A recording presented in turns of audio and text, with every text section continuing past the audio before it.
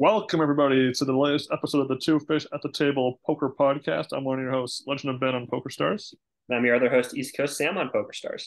And Sam, when I used to be a camp counselor many, many summers ago. This was summer something here for us now. And one of the most annoying brands or franchises that my campers would have on their lunch boxes or backpacks or whatever was that awful show Ben 10. Because I'm Ben, and here we are discussing our top 10 most nostalgic, memorable poker videos of all time. That's right. We're taking a page out of Doug Walker's playbook today, and we're going to go through and talk about some nostalgic poker clips.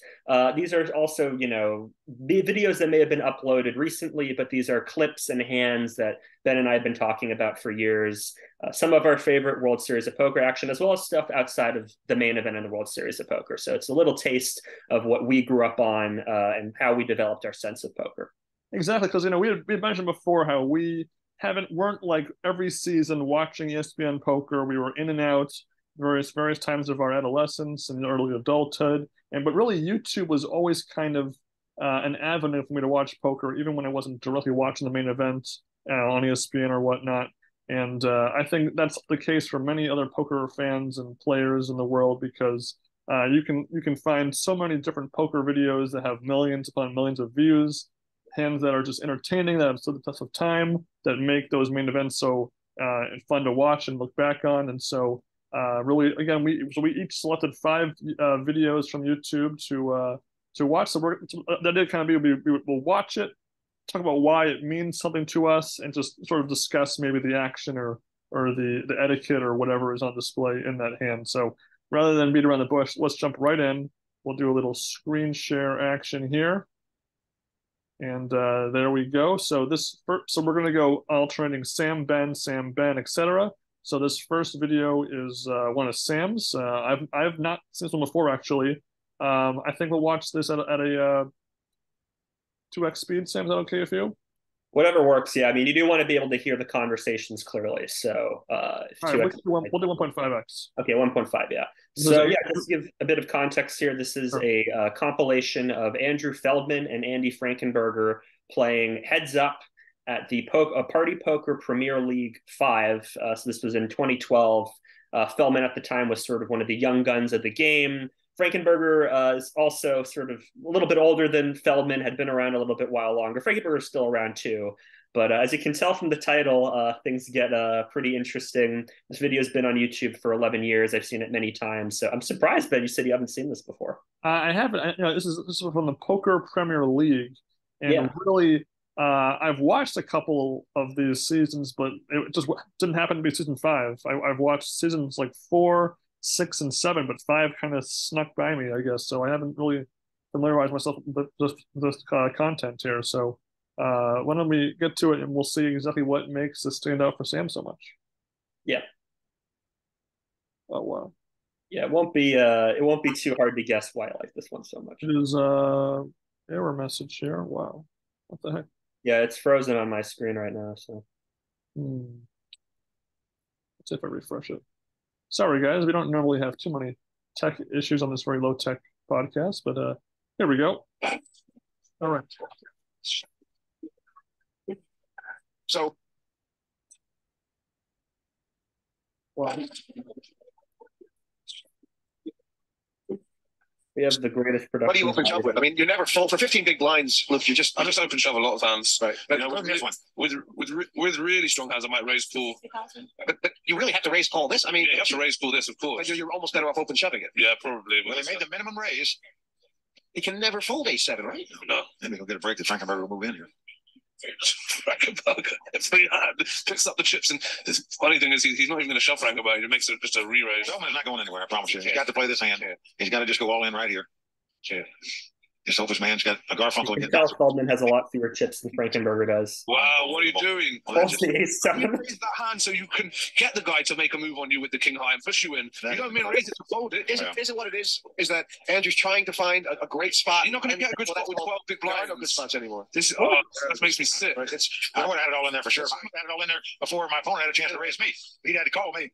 You're in New York City. You're trying to park the car. You just 390K, right? The pot's 45, right? So it's 30 It's 30-15. Like, come on, dude. I wouldn't make a min raise. I mean, we've seen him min raise fold A7, so maybe he's min raise folding. I mean, I don't get it. Well, I mean, he had A7 in exactly the same spot. Frankenberger free bet, he folded. He allows Frankenberger to come in this hand. How can he not call 30,000? We just call. Standard call. We haven't seen a flop in a while, but we got one right now. I would never give him the flop out of it. Yeah, exactly. It's 120 chips. It's just too precious. Oh, now we can finally see it. And what we get to see is, can Feldman hit his flush draw? What do you think? It has to happen, right? The chips have to go in right now, right? Only if Feldman bets are going all in. Feldman always bets this, though. He's betting 70K. Oh, you have to bet. You just got a net flush draw. If you raise, you just gamble with this. That's all. It's very simple. 55 plus. Here it is. It's going to be the all in. No, he won't. He's just going to make it 110 min raise. I'm going to bet 100 on that if you like. I'm laying 10 to 1 on. He's called. We got action. Well, it's all in the wheel. Spin the wheel. Well, we've seen Frankenberger hit flush after flush to stay alive and win pots in this tournament. Now his opponent needs a flush to stay alive. Can he catch it? And you think there's going to be a 5 or a deuce on the turn for the triple sweat? I mean, think how much the momentum would switch if Feldman. This is you can feel just the air suck out of Frankenberger if Feldman hits this. We'll see if it works out. It's down the spade. That's not over. I think Andrew just realized that he made 2 pair on the turn. Oh, I can't believe it. I see this. Now you'd think he'd be happy, and instead he looks like he's anguished here. He's got to dodge a 10 or a 9. So guys double up. 4 outs. Guys with 9%. And he's sweating that. No, you can't do it again. Please. Small card. Just put a small card, please. Come on. Small card. Picture card. Anything. What is happening here? Yes! At the 7. So there you go. Andrew Feldman has doubled up. I mean, just like him standing up and just pacing like that. It's like, dude, switch, right? Just sit down and stay focused. Frankenberger played much better than him up until this point. Oh, it's the final table. I thought Feldman was the favorite pre. I know, but you gotta just. I don't know if you dude. Frankenberger seems so coy. I mean, come on. Well, Andrew Frankenberger's got to be saying to himself, I've outplayed this guy completely all the way, and now all of a sudden the guy's got more chips than we started this battle with, and I've gone down a little bit. I just can't believe what's happening. I just wonder if Frankenberger is, sometimes you can be guilty of celebrating too early. He is back in the thick of it now. This is the least chips he's had since they started the heads up. Feldman limping in on the button again. It worked for him the last hand, but it's not going to work here. As Frankenberger raises him with the ace-9. 110,000. Feldman's been down. Now he's got some chips. Surely he's not going to do something foolish now with the 6-4 offsuit.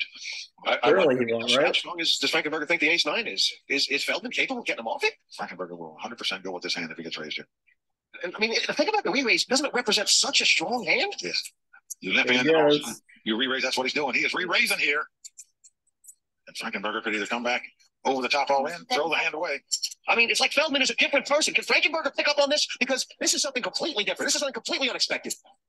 Frankenberger's asking how much he's got. I'm not sure Frankenberger can call here, Mike. It's a tough play. I don't know that you can call. I think you have to re-raise or throw the hand away. He's going to go this way. I think he's trying to do. The guy limps in and then re-raises it. You do think he's got a real strong hand. Well, this is the option I thought he would do. Absolutely.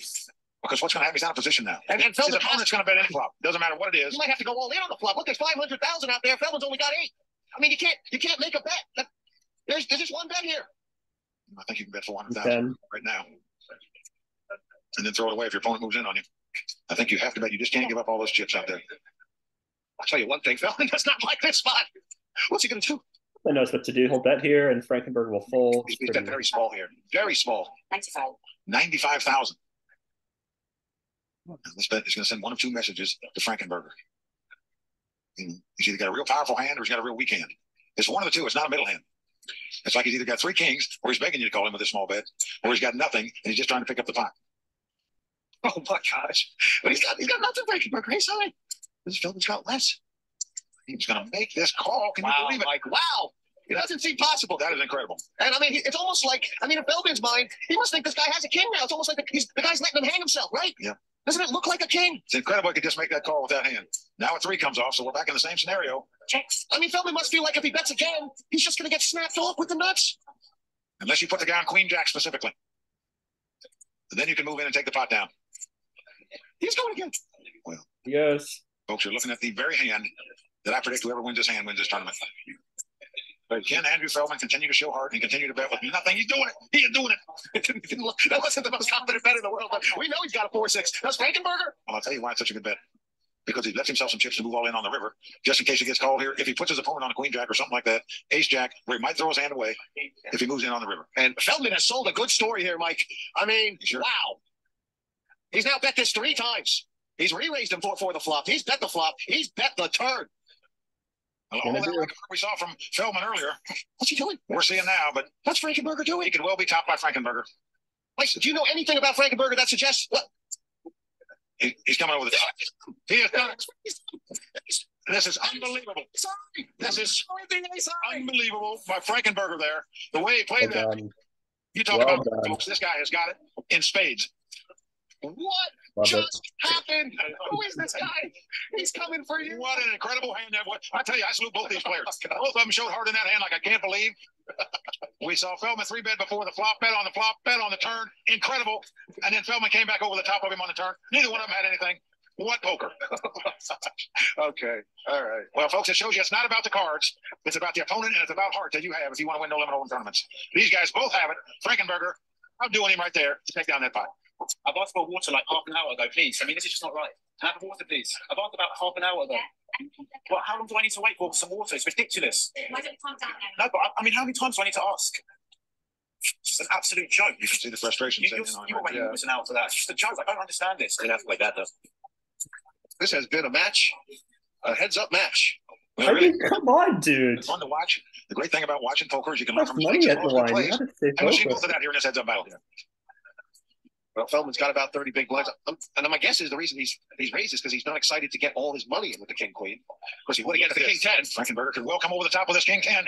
This could be the 3-man for Feldman right here. Feldman might shove here. He very well might shove here. I think he will shove. And indeed he does, and he's called. And Feldman's got a great spot. He's got him dominated. He's going to be the chip leader. Unbelievable. He can take the chip lead here. Andrew Feldman, who's been sputtering and sputtering and sputtering, has a great opportunity to become chip leader in this heads-up battle. How did he do it? It's king-queen versus king-10. How did he do it? But he has. Never say die, Feldman. 71% now. Don't chip leader, Mike. For nothing. You see the queen? And they want the queen. I'd rather have 2 deuces and a 3 come out. She's looking at me. It's the queen looking at me. Queen would help him, but may give Frankenberger a straight opportunity somewhat. And there you go. He doesn't want a queen now, I can tell you that. I don't think he wants a queen now. You want that queen, buddy? Well, he'll make a straight himself if a 10 comes out. So, You know, in queen order 10. for and Frankenberger to win this pot, he must catch a straight or 2 running diamonds to make a flush. Needs a 7 or a queen.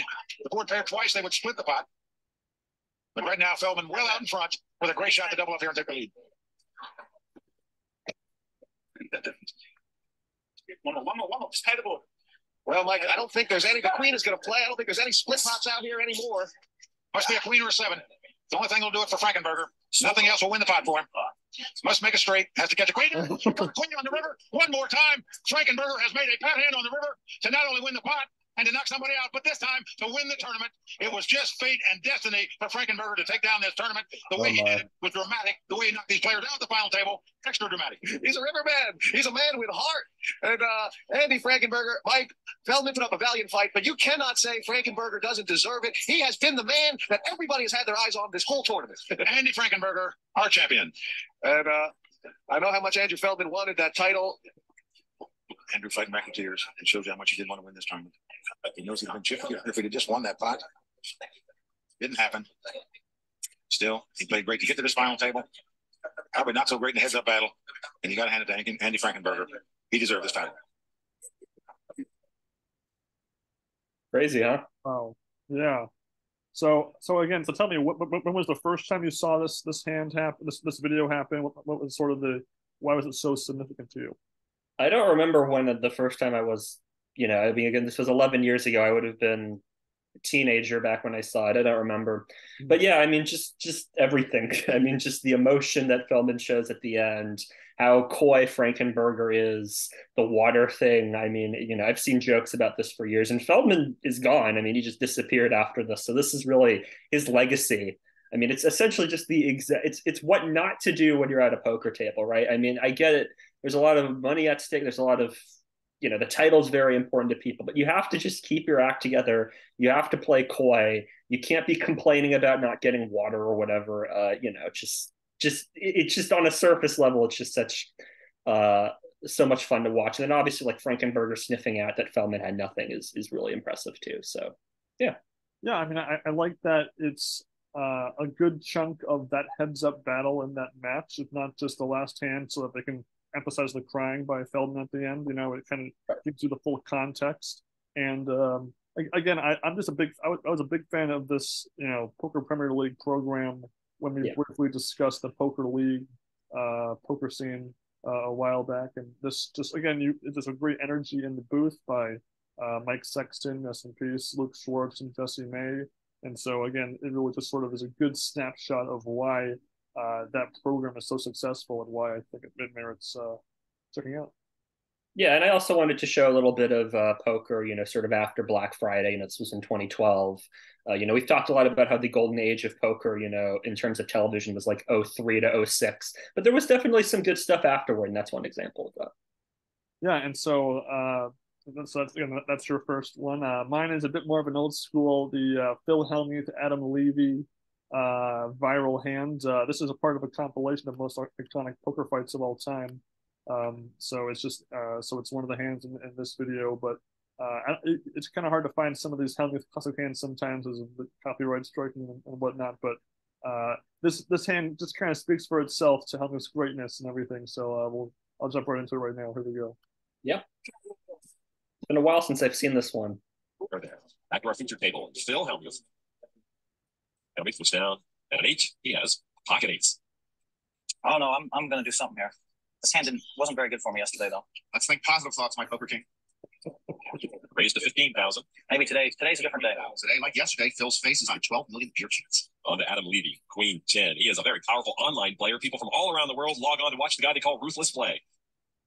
He skipped last year's World Series, so he could be a champion. Ruthless, not Ruthless play, by the way. 9-6 Jack. Pair of 8s are still best for Hellmuth. Levy with an up and down straight draw. Not the best flop for Phil to see, but he bets it. 20,000. Levy with the draw. Yeah, why wouldn't he stick around with that straight draw? A call. All right, so now the turn card. Turns an 8 of diamonds. Levy hits a straight, and that also gives Hellmuth a set. Well, that is an unfortunate card for Phil. Phil checks. Phil slow playing it, not realizing how much trouble he's in. Levy will not slow play his straight. That's 37,000.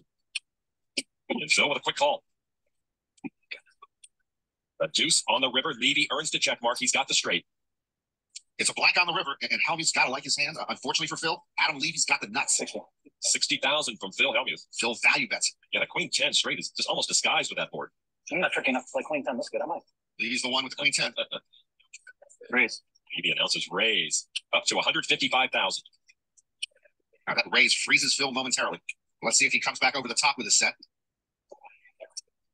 Phil just with a call. Queen 10. Yeah, Levy with a Queen 10 and the win. Call the race with you called the race with Queen 10, honey. I know, honey. He's some online guy. I had a set. He's supposed to bust me anyway. Call the race with the Queen 10. I think he's from Florida or someplace stupid. Oh, race with the Queen 10. Idiot player. Actually, he doesn't look like an idiot player, and I don't think he did anything wrong in there. This was bound to happen sooner or later. He called a race with Queen 10. How do these players, how are they even still in this tournament? They let him in every day. And I have a set. I know you had a set, Puddin. It's just unbelievable. This kid probably won't last another hour. Half hour tops. I promise. Watch. He called a race with a Queen and a 10. Queen and a 10. How do these players even last this long? Don't know. It's just so sick. They have no concept of poker. It was an aggressive call. Aggressive call? Idiot.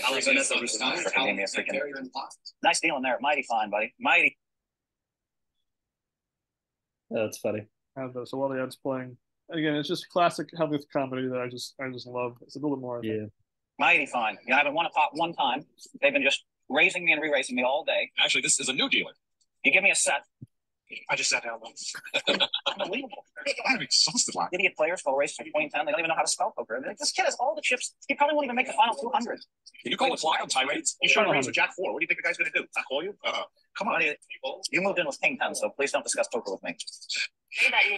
So again, I love Phil. It's funny how he's so wrong. I mean, he loses arguably maybe the minimum. Maybe he could have lost a little bit less. I don't know, with a set there. Yeah. But it's just like it's the ultimate idea of just how you can play so good yet so bad at the same time. Absolutely, yeah. I mean, Phil's, just totally out of line here. I mean, again, blaming the dealer for getting your cards when they have nothing, they're just doing their jobs, just so unfair. Yeah, and again, Adam Levy, it's funny, the very start of that hand, Lon says, millions of people or whatever log in to watch the guy they call Ruthless Play. When I was younger, I thought that meant that his nickname was Ruthless Play. Yeah. like not just the ruthless and then the verb play. So again, just kind of a little fun fact for me there. And again, there's so many examples of Hellmuth just comedy. This is just one of the most viral versions of that, so that's why it's out there on my list of most important.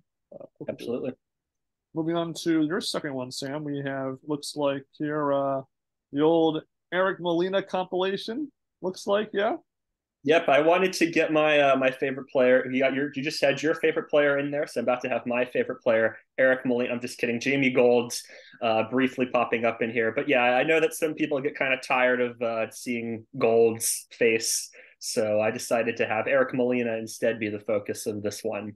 And if you're not familiar with Eric Molina, he's won 12 World Series of Poker bracelets. He's won like 4 EPT events. He's, $20 million. I'm just kidding. Like, this is his career highlight. He's done nothing since. But oh boy, did he put on a show. So let's watch it. Let's do it. Oh, there you go. Jamie should be careful what he wished for. Big re-raise back to Gold. Molina flips his all-in button, ends up in front of Jamie Gold, and it's fired back. Hey, don't be an ass. Excuse me? Asses in glass houses shouldn't throw chips. You're losing, that's fine. I'm moving. Who's sitting there with no chips? Losing the fence there. Hey, call it. You want to make a side bet who lasts longer in the tournament? Stop it. Sure. Yeah. How much? How about you get in this hand right now? How much? This is a classy compensation. Call me that. Eric Molina is making up at 200,000 chips. A pitiful 200,000. That's what I would guess. Molina is brash. He's young. He's not the boy next door. And that bet forces fold all around the table. Nobody wanting to get involved with that big chip stack. Hey there. I heard it. I heard the swear word. I heard it. Man, do not say that word. They'll put something down. I heard it. Like you mentioned, Norman, Molina is not afraid to speak up. At 21 years old, he is one of the youngest remaining players, but he's making more noise in this one event than most veterans have made in their entire poker career. I'm again the first and the player second. I'm not afraid to roll the dice. Meet your next pill. Stupid ads. You got to get ad blocker, buddy. I know, right? I have ad blocker on mine. Here we go.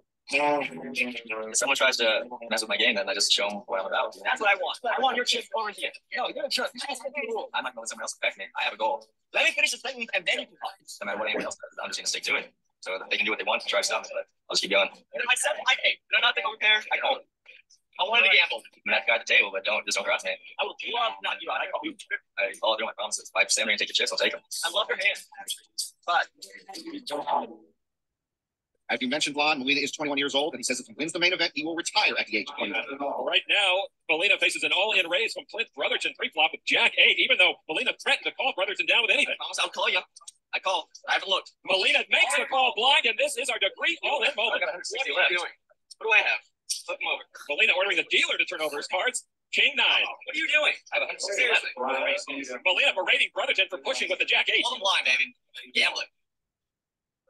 Now the flop. 5 deuce king. Molina paired his king. And that all but shuts the door on No Brotherton. justice in poker.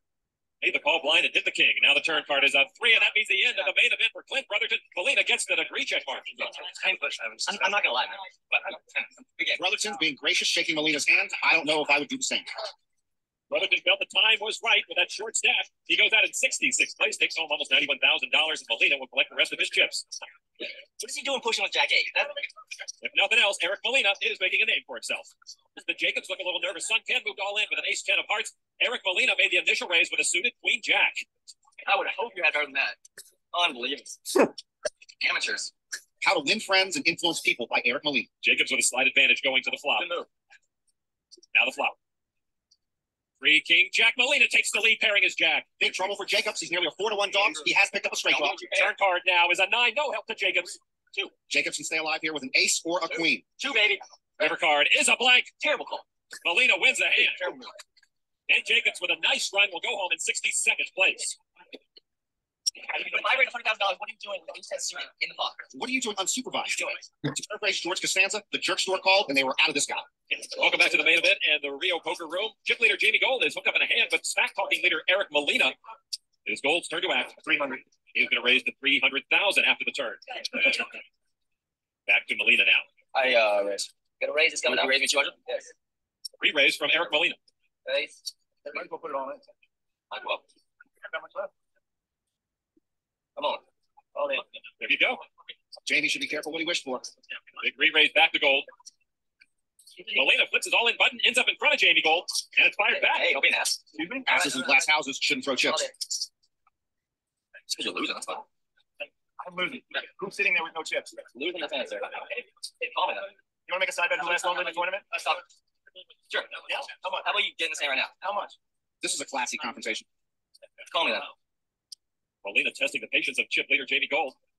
She's gonna fold and stop wasting time. So you just got caught. So why don't you just hurry up? Yeah, you're right. Gold will fold. Molina takes the pot. I'll see you at the end. I mean, sorry, no, I won't. I'll be honest with you, Lon. I don't like walking to a card room when this is what I see in here. I wish they would take it outside to like Antarctica. Oh, for $200,000. You're welcome. Good luck. The hand is over, but these two just will not let it go. The jousting continues.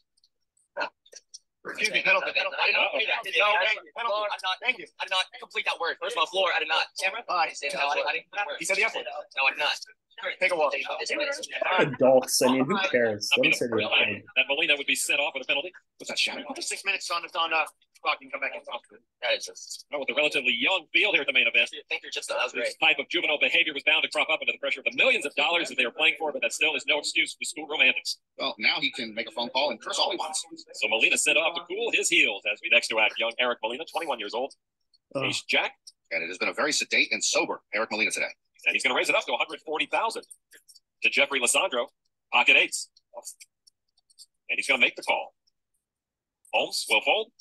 Seriously, I thought I saw you throw that out.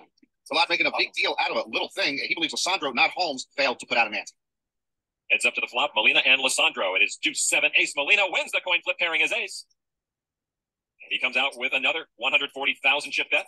He likes that number. And Lissandro will call with his pocket eights and trailing. Yeah, trailing badly. I thought you threw it out, dude. So, not 100%, but they should check it. Holmes seems uninterested. Lissandro just focusing on the business at hand. Here we go to the turn card with Molina way ahead. 4 is no help to Jeffrey Lissandro. And Molina once again reaching for a lot of chips. He goes 200,000. So Molina steps it up and Lissandro steps out. Molina wins the hand, picks up about 400,000 chips. So does Verla. There's Dan Nassif, a 33-year-old newspaper account exec from St. Louis. He's got pocket nines. He's going to raise it to 140,000. Now to Eric Molina. 6-7 of clubs. Makes the call. Molina's parents nearby, as always. So you bring the mother out and the son behaves. The beaver always was in line when June Cleveland was around. All right, these two will go heads up. Molina needs some help. 5, 8, 3, all spades. Nassif pocket nines are still good. 500,000. On a straight draw, Molina, that's 500,000. 500,000. And that bet is a semi-bluff at best. Big bet. That is a big bet. No draws. Oh, he's got a draw. That's a big bet, especially into a $300,000 pot. Full pot. Nassif trying to figure out what Molina has. Molina's got squadouche. How much you got behind you there? 7. About 8. 800,000. I think Nassif can safely dismiss a flush. Molina probably would have slow played that. Molina either has a big pair he slow played or a draw. I'm all in. Nassif now moves all in. He has Molina covered. Molina doesn't have to gamble here, Lon. He still has enough chips to play. When you have less than 10 times the big blind, you're low on chips, but he has plenty more than that. Molina has said that if he wins this main event, he will retire, but I think he's going to want to pick a better spot to accumulate some chips. I'm gambling the whole time. I think you like gambling. Should I do it one more time?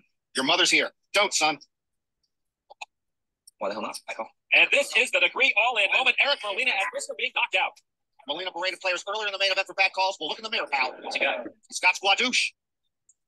Molina needs a lot of help trailing the pocket nines of Look at Nassif. his face. Didn't expect you to call. Come on, Trips. Yeah, if Nassif makes trip nines, Molina would make a straight. A 4 or a 9. Molina's best hope. Now the turn card is a 3, pairs the board, steals some outs from Molina. Indeed, a 9 no longer good for Molina. A 9 would give Nassif a full house. Eric trying to continue his tumultuous main event run. His parents on the same wavelength. Molina needs a 4 or he is done. Now the river card. It is a queen. Nassif gets the degree. Check mark as Eric Molina is eliminated in 31st place. Abrasive much of this main event. Molina went down quietly today. And he'll try to find some consolation in his family. Got caught. All right. So yeah, it's funny. It's the Molina compilation from '06. It really kind of intersects with a lot of the other storylines of that main event. You had Jacobs, him and his dad. You have Jamie Gold. You got Antigate in there. It really is a good, excerpt from that entire main event. Yeah, it's a great compilation, and also just Norm's commentary is just on fire. I mean, just that comment, "What are you doing unsupervised?" is just, that's like a top 10 Norm comment for me. So yeah, that was fun. Yeah, and again, really, for me, the 3 things that stand the most, just being like berating a player for shoving their last 10 big blinds of Jack 8. I mean, yeah, I wouldn't shove 10 blinds of Jack 8, but it's a good thing if you're at the table and someone does it, because then that means you can get their chips more easily. I mean, you should. I would be so thrilled if someone was shoving 7 deuce at my table in poker. So I guess alcohol fuzzes with your brain there in that respect. And then, of course, the Jamie Gold Molina confrontation is just so classic. It's too bad we couldn't actually see, like, Molina had obviously lost some chips between that other hand and that hand, so it would have been cool to know what happened there. But obviously, just a legend, like, just, and then when it cuts to him at the table a bit more sort of mellow and sedate with the shades on, it's so iconic to me of like the old school youngster in the mid 2000s, the main event, just like out of their league, but making it deep still somehow. It really works for me.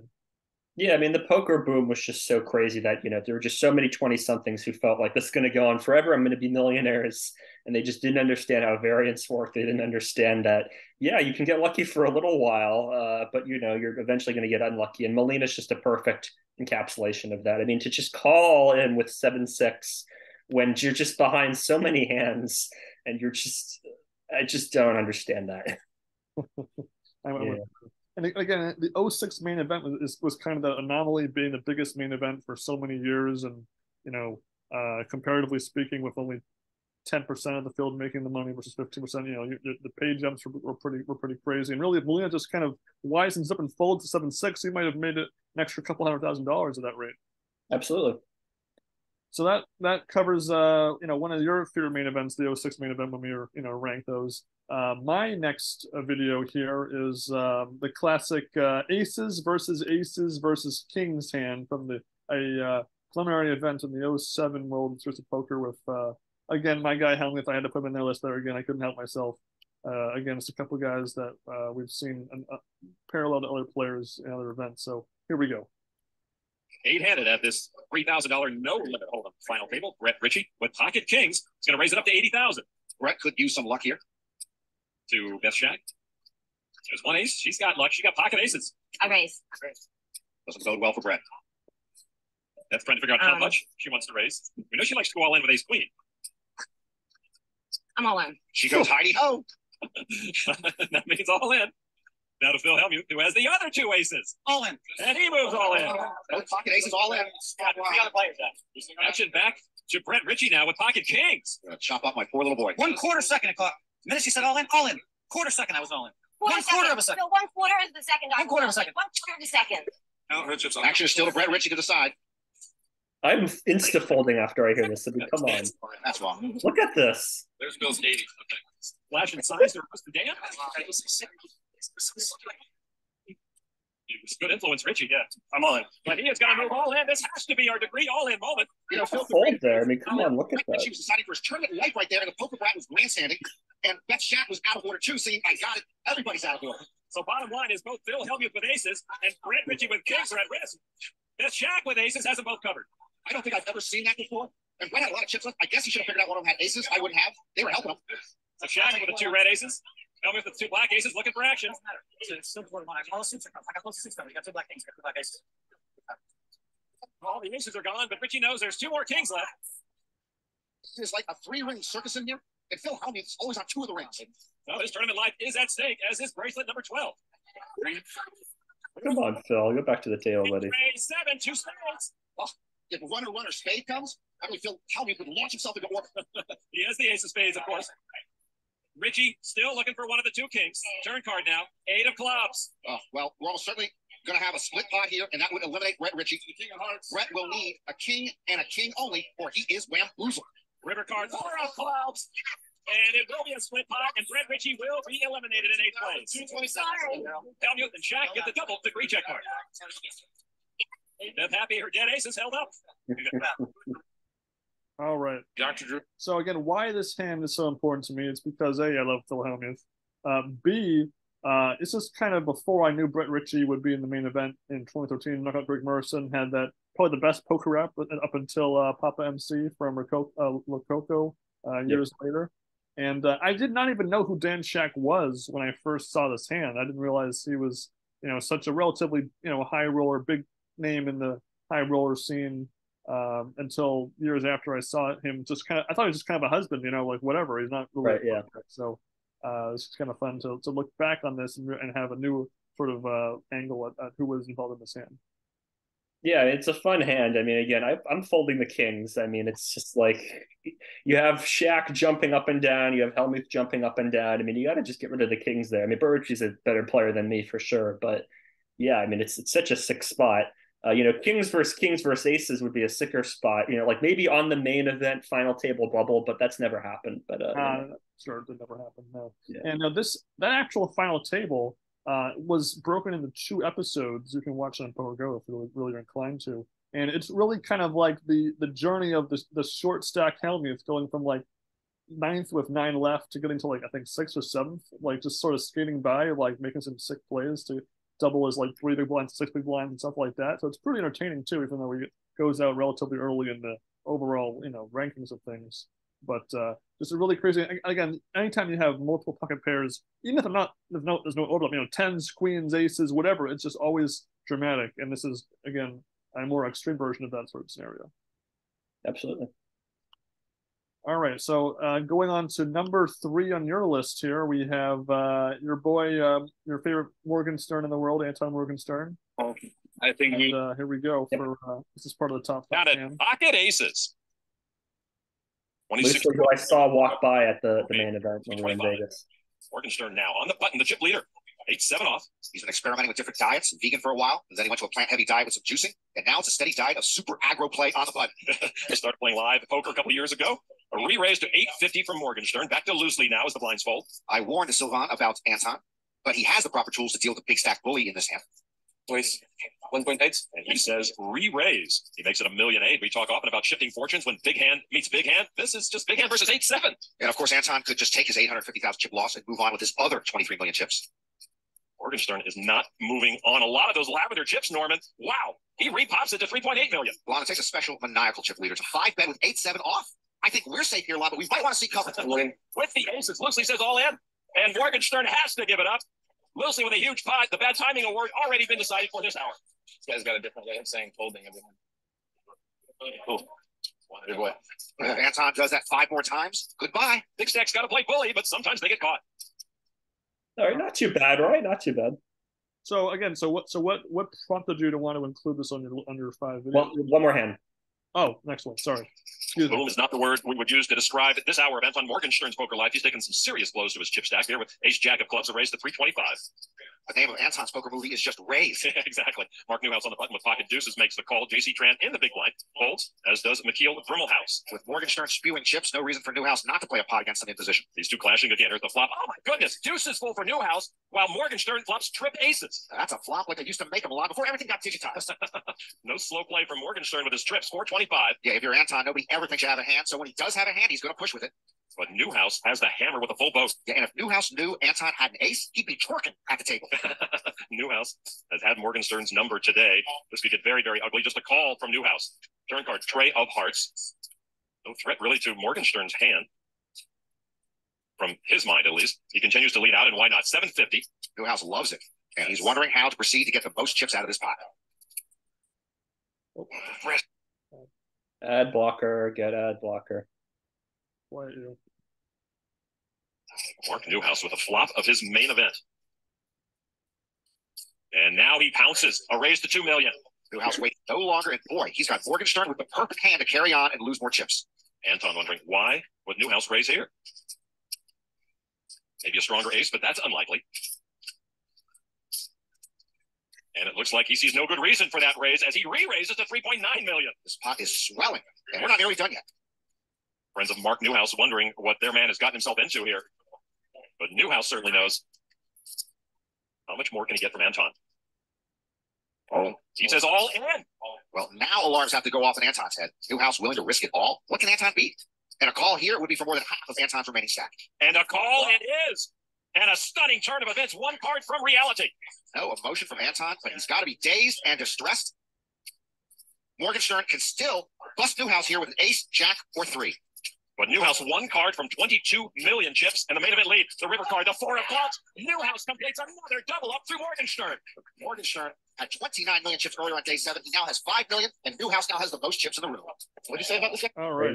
So, 2 hands there. Again, one of the most successful portions of that main event, what we agreed was, again, one of the weakest ones from that era, being the Morgenstern blow up. So again, tell me what about this sort of slice of Morgenstern's Day 7 hell was so big for you? Well, the whole blow up is big. I mean, these were the two hands that were on YouTube. There used to be a compilation of the whole blow up, but unfortunately, just these two hands. Yeah, I mean, when we got the Pokergo subscription, I immediately wanted to see two things, and that was Scotty Wynn's blow up in 07 and then Morgenstern's blow up here. I mean, this guy, I found a blog post written, I think, on Pokerstars website that it was some writer saying that Morgenstern's going to win the main event. You know, we should all just give up. He's going to win.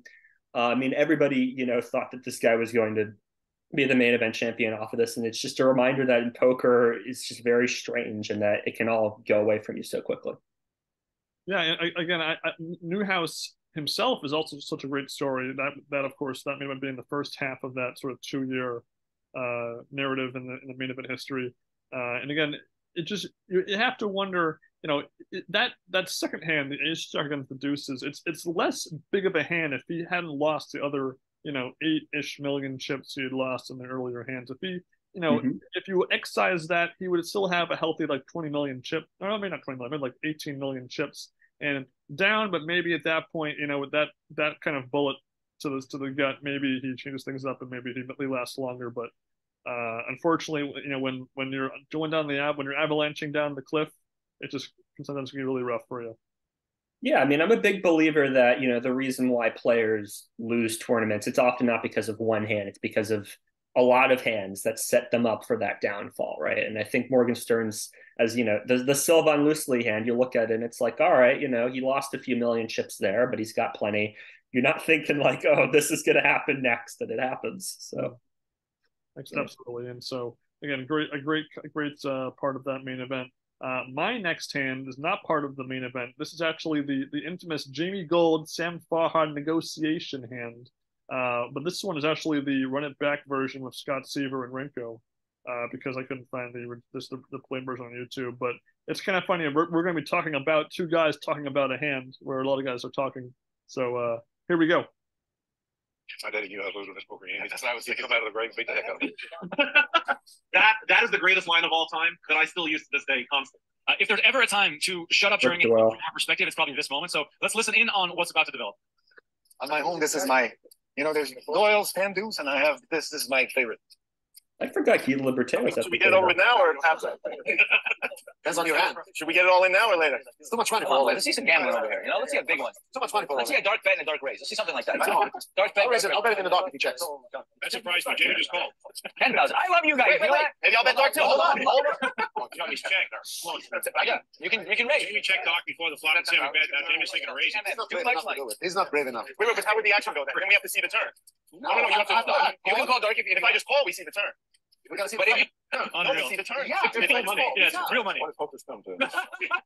Yeah, here it is. Got it. Doyle's gonna have 3 straight of the best lines ever. Oh my god, this is just already insane. Like, also already unbelievable. Right, and the beauty of this moment is, and I looked this up. This is the first hand off the deck. They just started playing on the session. No kidding. They're like thousands of blinds deep. They're like unbelievably deep. And they're both so aggressive, and they're both so crazy that they both think. Well, I mean, of course, you know, Sammy has aces, but Jamie Gold has aces also for, you know, all he cares. They both think the other must have like 7-3 offsuit. Jamie thinks he has the best hand, and he's trapping Sammy. So just to recap here, we have a blind check, a blind bet of 10K, and a blind check raise to 30K. I mean, this after just calling pre-flop as well. Jamie calls pre-flop, then check raises dark, which is just so much more exciting than raising pre-flop. How often in your entire poker career have you check raised blind? Never.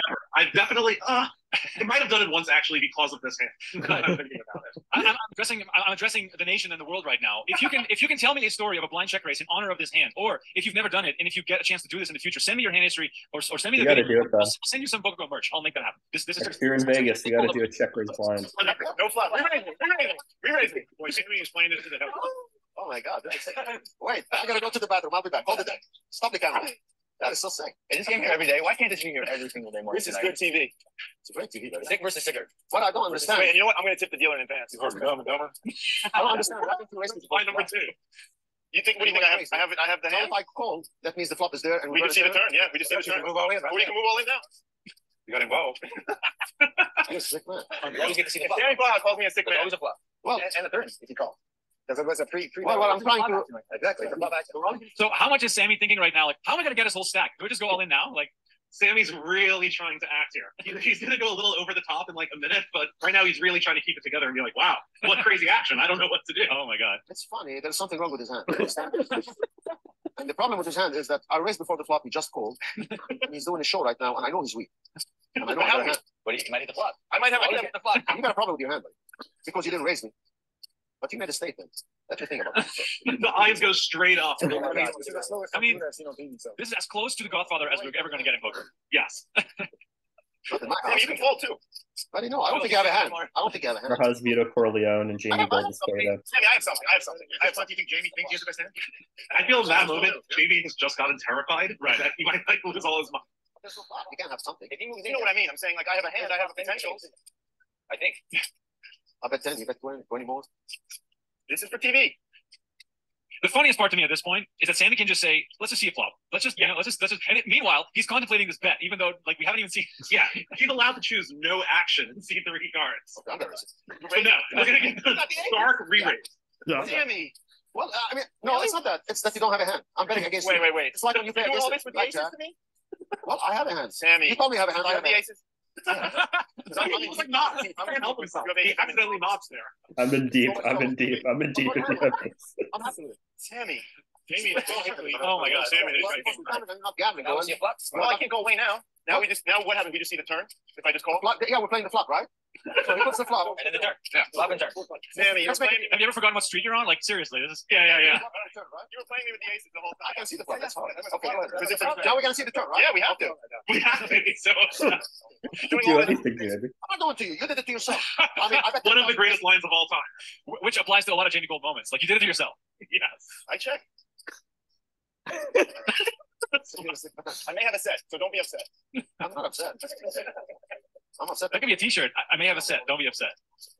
I feel at this point, every single person at the table knows what both of them have. Yeah, including the 2 of them. Right. Oh, I got you want to check it down? Wait, I got a lot of money. I probably might. I didn't know I have that much. Check it down. Wait, let me count a lifetime opportunity. He's begging for that. Exactly. High-level negotiations that went for a while. We'll be back. I bet you have a little bit of poker game. That's why I was thinking. Come out of the grave, beat the heck out of me. So good. I mean, it's just insane.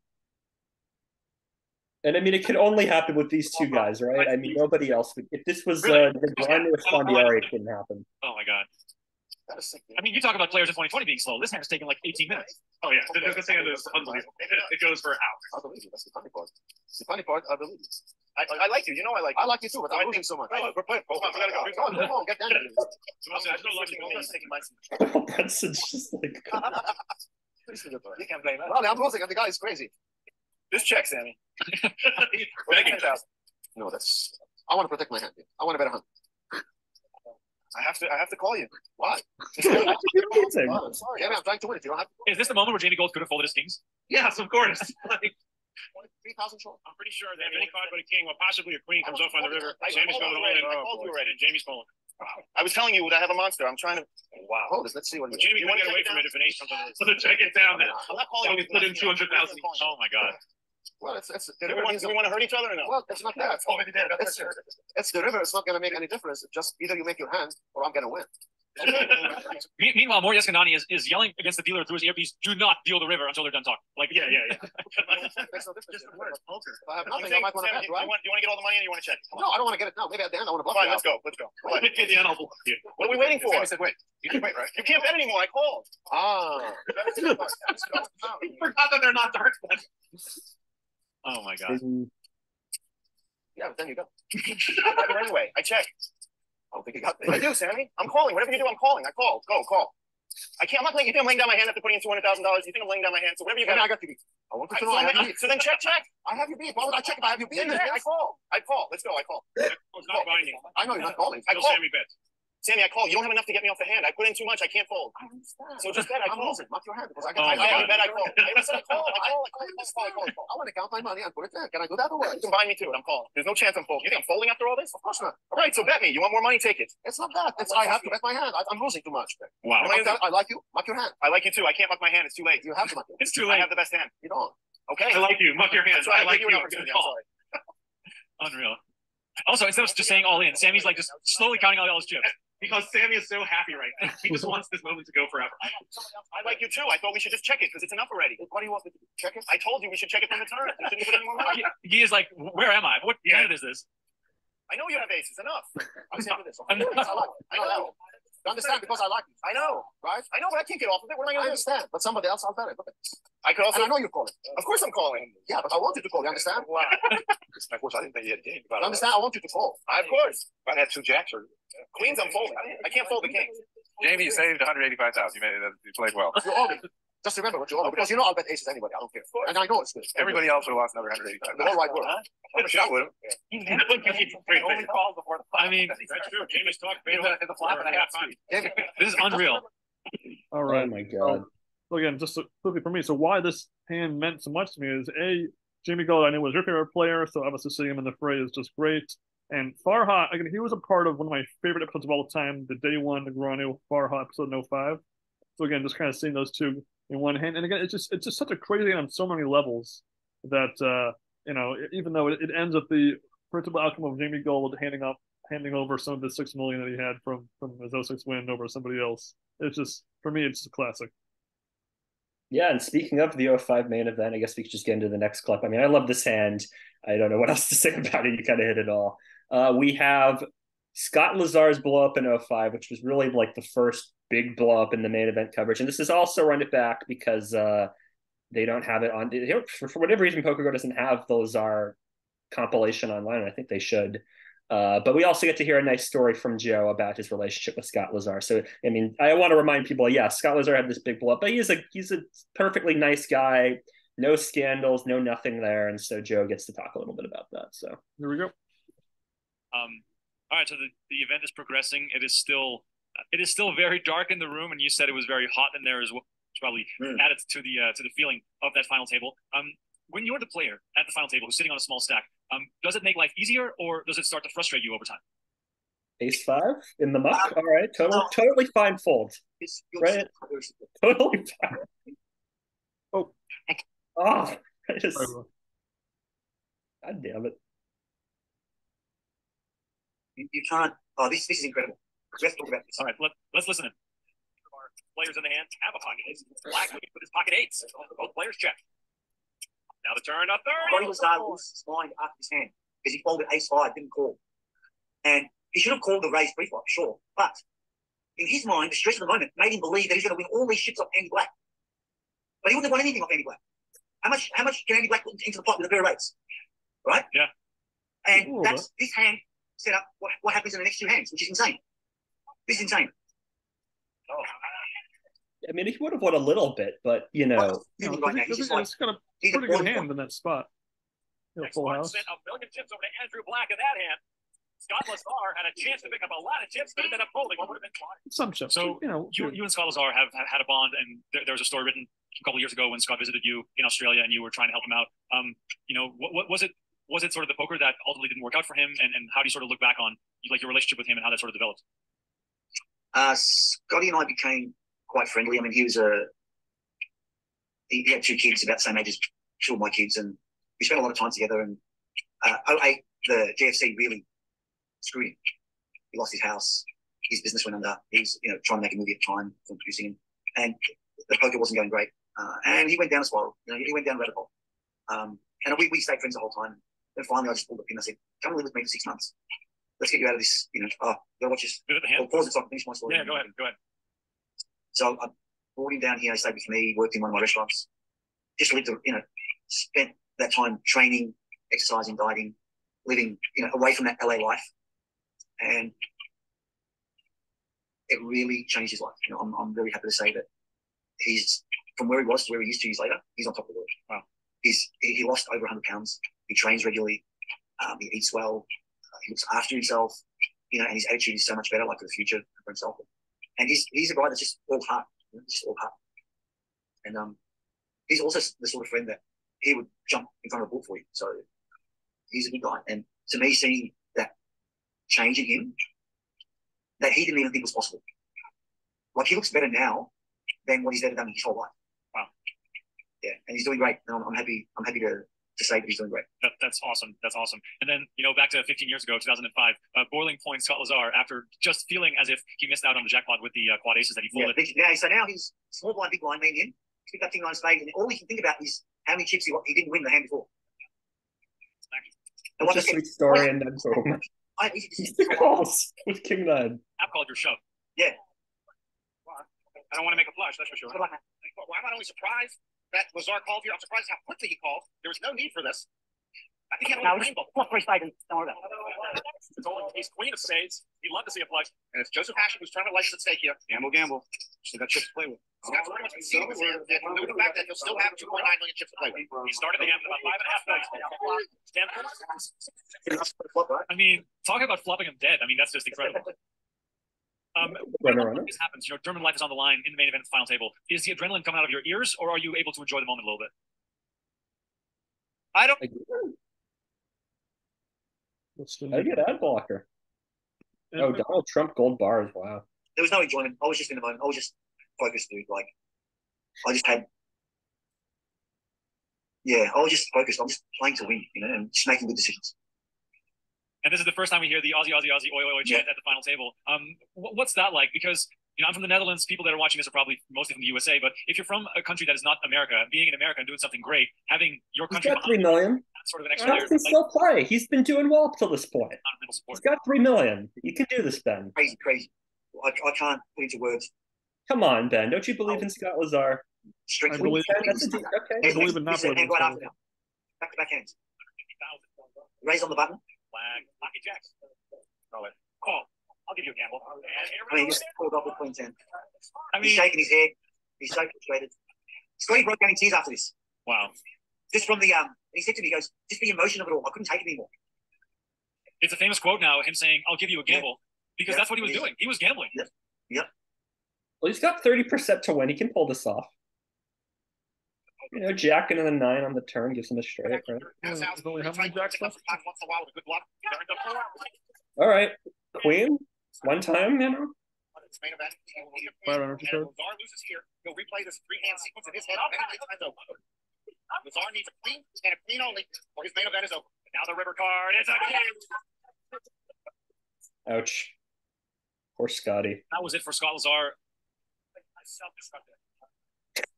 Yeah, he said it straight away. He self-destructed. Oh. So wonderful ending. $1.5 million should soothe the pain, though. And all of a sudden, you're 5-handed. One less player to contend with. Obviously, eyes on the prize in this situation. But more chips even for Andy Black, who was still on your left. All right, so so again, just to blow up. I mean, we had seen some pretty bad plays at the final table, and earlier that final table of Mattias and also in 04 Matt Dean. For me, if you ask me, had the biggest blow up of that final table. So not a foreign concept, and heck, even some of the 03 action was pretty bad too. Amir Vahidi stands out as one.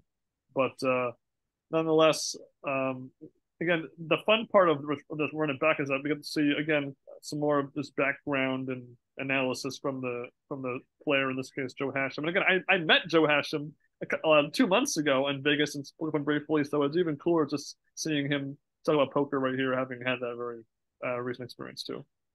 Yeah, and we both agree that 05 is probably one of the best main events, if not the best main event.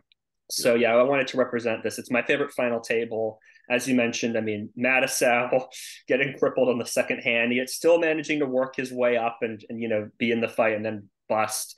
And then this, and then of course Andy Black also kind of melting down. Meanwhile, Joe Hachem just playing short stack poker to a T and then making it to the end. Obviously, this set him up. This was the first step he really took to becoming a big player at this final table. So it's a big blow up for a lot of reasons. When we did that ranking of our favorite main events, I do feel like I perhaps overrated 2014 being in the S tier with 05, because I look back at our old episode of that main event and we said B+ or something. So we were, I guess, maybe just over remembering the positives, maybe ignoring some of the negatives. So really 05 for me is the top main event of all time. It will always be the best. There's maybe 1 or 2 episodes that are weaker than the rest of them, but really it's a pretty consistent ride otherwise. And again, this hand spotlights an example of why it's a very good main event. Yeah, absolutely. Moving on to my 4th video in our 10 here, we have Mr. Kevin Hart in a cash game hand. I want to say about 5 years ago or so. Just a crazy hand, and I'm sure you've seen it before, but here we go. Don't raise his alcohol. I didn't commit to anything. Oh, our challenger's getting frisky with 6 deuce off. Yeah, she is. Daniel's out. What is it? You know what? I'm gonna come out and say it. I'm sick of it. Kevin's right. He doesn't even know it. Going heads up to the flop. Mila's 6 deuce against Kevin's king 3. Both miss. What I do know. I tried to bluff, Mila. Bluff like the wind. It's a 6 queen 9. 6 queen 9. 400. How much? 400. 400. I got it. I'm sick of it. I'm sick of it. We should bet a little more. Be careful. I don't. I said be careful. You're clearly running a bluff. Another barrel could get the job done. You could say at the start of the day it was her ambition to bluff Kevin Hart. Turn card. Ooh, that's a dangerous start. Kevin now has a straight draw. Time for Mila to pull the trigger. 700. She keeps firing. Now I'm getting nervous. I'm not going to bet golf. I'm sick of it. That was kind of small. Kevin was willing to pay it off to chase a jack. Obviously, king high is currently the best hand. The river is a 10, carrying the board. 1,200. 1,200? I don't like the last card. Wait, why would Kevin say he doesn't like the last card? Is he just goofing around? Don't like the last card, raise. Kevin bluffing with the best hand. That actually makes sense. I don't like it. King high is not often going to be the winner. Oh, boy. Some more Kevin's board. Yeah, Kevin's board. Look, you don't have to call. Oh. The FanDuel ads.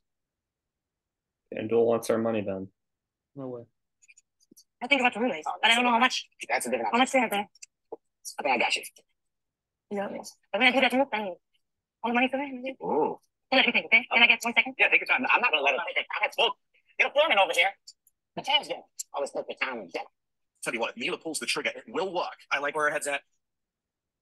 We should have like a Kevin silence for 30 No. seconds. How for that be? That's where I lose my advantage. Y'all think it was just going to be the beginning? They're going to die off? No. I can be this guy. Silent. What's that? She just said all in, sir. All in. That's what I heard. I mean, it could have been another German word, but it sounded like all in. How much does he have? Yeah, you can talk. Like 15, 16. He's got like close to 20. Yeah. A little more than 20. Mila has bluff shot, which is 6 high. Kevin has the best hand with king high, but he has to fold. Why is he asking for a count? I don't know. Is it close to 20? You know what? If I'm giving it to anybody, I would want it to be you. I'll take it. Come on. Full house. Well, I'm super. No, I got it straight. You have a straight? No. So I don't have to show my cards. If you have... I have Kevin, you're so stupid. I'm not again. what have I? Yeah, you win. I love you, but it didn't work. Yeah, look, all my money. You had wins? Yeah. I don't feel comfortable with that. Yeah. What just happened? I know. I honestly misread my hand. But I had a good time, I swear. I think I'm going to be sick. So Kevin thought he had a straight, which is why he called. Mila made a phenomenal bluff that should have worked, but instead she's been felted, and Kevin Hart has knocked her out of the game. I'm going to be honest with you. I feel bad. I feel very bad, and I don't want you to leave. So, because it's you. Anybody else, I don't do this. Anybody else, I'll tell them to kiss my... I'm gonna give you... Here, let's give you 15K. Remember that comes from me. Daniel had nothing to do with it. You borrowed? I have no borrow. I'm giving it to you. I'm giving it to you. Classic. Kevin Hart is just funny, and then just a crazy. I'm still to this day not sure if I believe him that he misread his hand. I'm not certain. I think he misread it. Right, but then he could just be trying to donate some money because that's basically what he was doing in the end anyway. So it's a gray line there. If I ever meet Kevin Hart, that is my first question for him. Besides, how are you? Was it a lie or was it the truth? But for me, probably top 3 most memorable cash game hands I've ever seen in my entire life. No, it's a great hand. It's a lot of fun. All right, we're moving on to the last ones of each of our respective 5. Again, mine are in no particular order. I know yours are in a bit of an order, but here we go. No particular order for mine, actually. This is Mattias Andersson from 04. And again, I just wanted to go sort of old school players who we haven't heard from in a while and just have fun watching it. So this is why I picked it. Here we go. My name is Mattias Andersson, and I'm from Sweden, and I'm 24. Because that's one I show my happiness. There are other reasons for it too. Most of it is to relax and maintain focus on my goal. I can understand that some people might get upset or something, but I always shake their hands. I respect every player, no matter what the names are. But to win a tournament like this, you can't fear anyone. I should not scream like this. I have a cold. 6,100 chips over to Mattias Andersson. Well, Gus Hansen might have some trouble against the aces. Well, it's easy to win titles with pocket aces. Gus goes his way, but Mattias is going to go all in with these babies. Over 112,000 chips. And Gus doesn't look too happy right now. Paul McCready now, who's got some work to do. He took a couple of big hits in the last two hands. He's got king-queen unsuited. I'm all in. Well, this might be the time to do it, considering his stack, but he'd hate to see Mattias' aces. Well, it's not the best time, Lon. He's short stack, but two players are coming in front of him, and one went all in. All right, I don't have to think anymore. I was just fooling around. He took a stab with a 9-2. He got out. And now, McCready sees the aces he's up against. Mattias doesn't want to see anything, it looks like. He's the one who gets up, even though he's not all in. We've seen him get very anxious in these situations. Well, McCready got another queen, but still the aces lead the charge. There's life. That's a little lie. Very little lie. And we've seen this from Mattias throughout the tournament, Lon. He sort of stalks the table, walks around, doesn't want to look when it's an all-in situation. Turn cards at 6, no help. Come on with a king. Actually, only a queen will help him, and Mattias comes back to peek at the river. And the river is a 5. Anderson wins it. I enjoyed it. All right. Mattias takes up big pot. I couldn't look at that. I couldn't see the card. Whoa. What is he, a Moz perhaps? And Paul McCready has been eliminated. Wow. And wait a minute, there's something happening at our feature table. Dewey Tomko is also all in on this round versus Mattias Anderson. This is on the money bubble, this hand. Right with Combs and be forced to split the $10,000 there. But Dewey just got a good break. He has a pair of aces now, and if he can avoid a deuce or a heart, he will stay alive. By Dewey. Heart. Heart deuce. Heart deuce, heart deuce. And the river card. It is a heart. Yeah! Anderson makes his flush on the river to steal the hand. And Dewey Tomko has been eliminated from the tournament. He and David Combs finished tied for 225th, so that means the $10,000 payout is split by the two of them. At our feature table now, we're looking at Mattias Anderson with ace-king offsuit. And he will bet 90,000. Greg Raymer holds his hand over to Josh Aurier. He has 1 7. He's got 2 7s. How much do you have, brother? Go 400. 405. I raise. 275 more. I'm not sure why he didn't put Mattias all in that situation. Now Aurier going to war with the glasses. And the rest of the table running away in fear of Josh Aurier's glasses. And finally, the action back over to Mattias Anderson. And Mattias is going to go all in with his ace-king. Josh calls immediately, so same difference. I'm still curious about the 275 bet, but Mattias is all in. So it'll be Aurier and Mattias. Aurier with the advantage going to the flop with a pair of 7s. Mattias looks like he's preparing for his 5 o'clock whistle. Got $1 million pot. And that's why ace-king is a great starting hand. 2 pair for Mattias Anderson. And the turn card, a queen of hearts. And now a 7 and 7 only on the river would knock out Mattias Anderson. And now the river card. It's an 8, and Anderson wins the hand. Did a club sale. I don't know if Josh appreciates Mattias' end zone dance. Is that yes in Swedish? I think Greg Raymer's glasses just broke. Part of the strategy, of course, is collecting chips, but you also have to be careful to whom you send your chips when you lose. Josh just sent 500,000 over to Mattias, and it'll be a much bigger factor with $1 million chips. Talk about lucky. Chris Ferguson has made survival an art form so far in the last few hands. When we last saw Jesus, he had over 200,000 chips. He's now down below 150,000, and he's got ace-10 right here, and he's thinking of betting. He's gone in with worse. He's been actually wearing the felt out, going all in. And he does go all in again. 137,000 chips is the tally, and over to Mattias Anderson. How much is it? You want to know how much it is? Stop chewing first, then ask. These online guys have no table manners. Well, they have a computer that tallies up the numbers for them. Well, he sloppily puts in the bet to call. Chris is all in. And now I'm wondering, as the rest of the table looks at Chris Ferguson, do they respect him enough not to want to be the one to knock him out? Oh, they don't care who it is, Lon. If they have the cards and you have chips, they want your chips. So it'll be Ferguson and Anderson to the flop. And Chris, a slight underdog to keep this remarkable comeback going. No ace, no 10, 5. 5. 5. During the survival streak, he'd been the favorite going to the flop, and he trails slightly here. 3 5s for Anderson.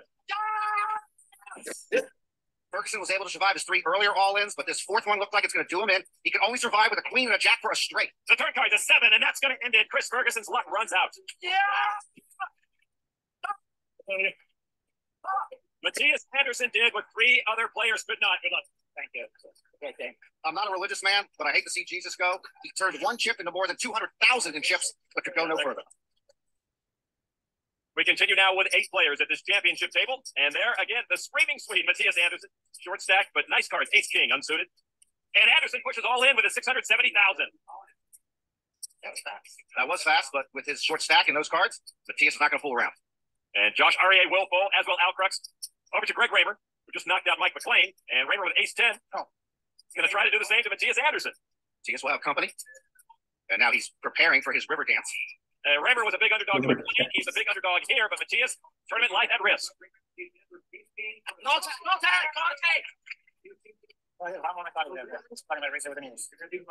Now the flop. Anderson and Raymer. Queen, 7-9, no 10 in there. No tag. Mattias is safe at the moment. The turn card. Jack, both now with straight draws. And Mattias is not out of harm's way yet. Raymer can knock him out with a king or an 8 on the river for a straight. Now the river card. Oh, it is an 8. Greg Raymer makes his queen high straight and knocks off a second player here at the championship table. So that's what Mattias Anderson sounds like when he loses an all-in. So Fossil Man living large, knocking off 2 straight players in hands in which he started as a big underdog. Anderson part of a big contingent of foreign players at the World Series, but the only one to make the final table goes away in 8th place. There you go. The legend who would go on to win so many millions of dollars afterwards. Yeah, but I mean, again, it's just like that he's having fun, that he's clearly like, should he have gotten disqualified? Of course not. Like, it's not mean.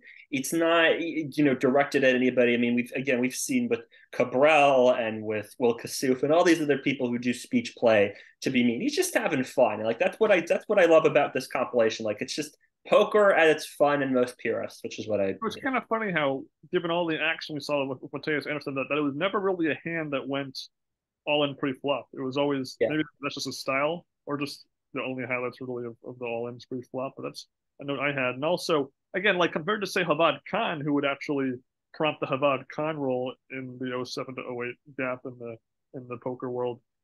Again, it's again kind of similar, only Havad Khan definitely a bit longer as far as each like utterance of sound. So maybe that was the difference there, or maybe just as they changed the venue after 04, so maybe new venue, new rules. I don't know, but I absolutely totally fine with me. If I played against him and lost, I mean, I'd be annoyed that I lost the hand, but I wouldn't be more annoyed that like he made those celebrations and whatnot afterwards. I'd be upset about with the hand. That'd be about it. Yeah. And then, so the last member of this top 10 list is a Tony Hawk playing poker against Maria Ho in a pretty crazy hand that I still don't believe happened in real life, but the cards suggest otherwise. Here we go. We talked about being in center stage, right? And how, there's pressure there, but somebody like him, he's uniquely qualified to handle. A while since I've seen this hand. Well, it's not just based on your play. Nevertheless, when you are out of your element, it does disrupt some of that comfort. So at one point, Tony Hawk was down just one big blind during the 6-handed action, and he got himself all the way back up to the chip lead, eventually finishing in second place as we pick up the action. All club board, beating ace 10 4 deuce. See, now this is an interesting situation because when a board comes out like this, the player who wins the pot is the one who wants it more, right? Neither player has anything, and they're both fighting for it despite 4 clubs being out there. I love this kind of stuff. Tony has the wheel draw. That's the only thing we can imagine that he's calling with, but without a club. This is crazy. 6 high against 7 high. Maria's trying to. What's he doing? Oh, he just called. This is the weirdest thing I've ever seen.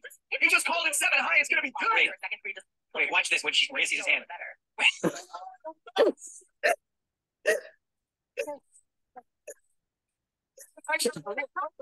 my God, what did happen? You called me with the only thing that literally beats me by a notch that doesn't like actually hit any pair or connect. I'm just trying to make you reevaluate your whole. Oh my God! Let's you ready? Like absolutely. Thin red. So 3 or 6 30. Like or a hoodie or something. Like I don't know what just happened. That's a great hand. I mean, I don't buy that he read her for a second. He's just like, I just want to call. I don't even care. And it just so happens this is the 1 in 100th time that it was actually the correct call. They're just so unbelievable, and I love Maria Ho's reaction so much. It's just perfect. Yeah. Yeah. So again, that was like a weird like Poker Central charity thing that I just never knew about. I just stumbled upon this Tony Hawk compilation just randomly a couple of years ago when it was posted. I'm like, oh my God, this hand is crazy. It deserves its own video. It doesn't need to be the very end of a 24.5-minute long video to be a part of YouTube there. So yeah, that's a fun hand. So guys, that's it. That's just 10 kind of classic-y, newish mixture of new and old sort of favorite hands or videos or sequences for myself and Sam. If you guys have any of your favorite moments in poker history, obviously let us know in the comment section, because I mean, even though we could easily make 20 more lists like this because there's just so much more poker out there to talk about. Yeah, I mean, as I mentioned, Scotty Wynn's blow up in 07 was huge. I mean, we could go just Mark Newhouse. I mean, just have a compilation of all his stuff plus the 2 little mini docs that we reviewed about him way back when. Just yeah, I mean, all sorts of different stuff online. It's a shame that a lot of these compilations, and there are also series like Donk Busters. I remember that one, Ben. Like all this sort of stuff used to be on YouTube, and they've now been taken down from copyright reasons, which is a real shame because there was some good stuff out there. And it's Pokergo's fault, I guess. I don't know. But here we are now. It's the early part of September. There's the Super High Roller Bowl is kind of the next big marquee poker event, I think, coming up, as well as some of the Poker Masters as the fall gets into full swing. And of course, you still have the WSOP Bahamas and Paradise and Europe coming up to sort of see if anybody we care about in the stateside things can travel a bit, maybe add to the WSOP total. You know, guys like Negranu and Hellmuth, I hope will step up. Maybe not Hellmuth. Maybe he might not go for the Bahamas one, but I know Negranu is. So I'm excited to see what my favorite players can do with hopefully smaller fields. So maybe a bit better chance of maybe taking some bracelet hardware home with them. Absolutely, it should be fun. And as always, guys, if you want to be a part of a future podcast of us as a guest, or just submitting your suggestions or what else you want us to talk about, we're always open for more ideas. We love everyone that continues to watch our content. The Greg Raymer interview continues to do strongly on YouTube. So great to see you guys are enjoying that we enjoyed as much as you guys are watching it after we did the interview. And again, we're always looking for that next interviewee for that next amazing bit of time to discuss poker in a new way. Yeah, and again, you don't have to be a main event final tableist or anything. Just got interesting stories about poker. We like to have you on. The Mind Sport Olympiad. If you're involved with that, you can come on. Whatever works. We're happy to hear from you. But until next time, guys, enjoy your poker, enjoy your TV, enjoy your poker on TV. Take care, everyone. Don't blow up like Lazar. Fold the Queen 10.